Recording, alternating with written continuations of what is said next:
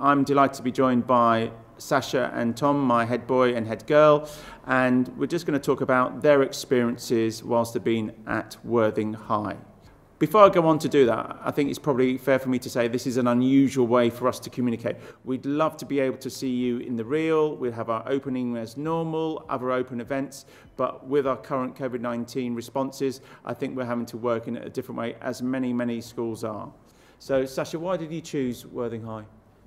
I chose Worthing High because compared to all of the other schools, it just seemed really unique and it seemed like a really nice community and a place that I'd want to be associated with and be able to go.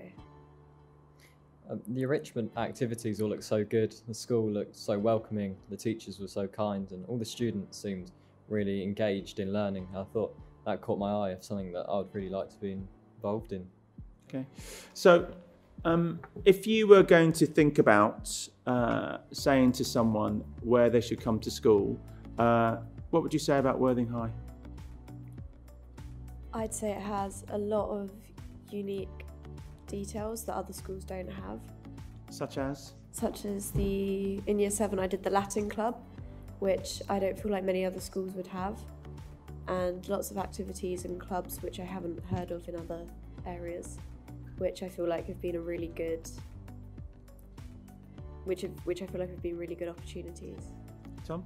I think there's a really good blend of things you can do, all the enrichment activities, the clubs, but also the support network we have at school. It's really good for involving everyone and keeping everyone active in the school and helping out.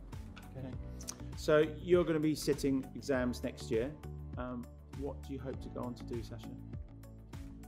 I've had many different ideas of what I want to do when I leave high school, and it's constantly changing, but at the moment I'm looking towards architecture. So I feel like I can then put my ideas into the community and have things that have been built by me. And also I feel like I can add some things that could have a good environmental impact as well, because I know a lot of buildings, the way they're built, can have a really big impact on the environment and the communities and everything. Tom?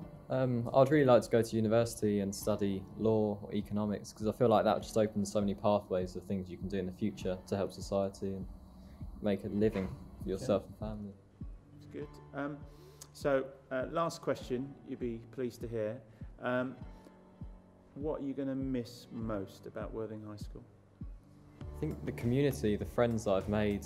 Obviously we're all going to go our own ways now, and it's going to be sad because they've been a really good 5 years. I think we've all changed, the school's changed, and it's been a really good part of this journey for us to go on and now have a bright future. Sasha?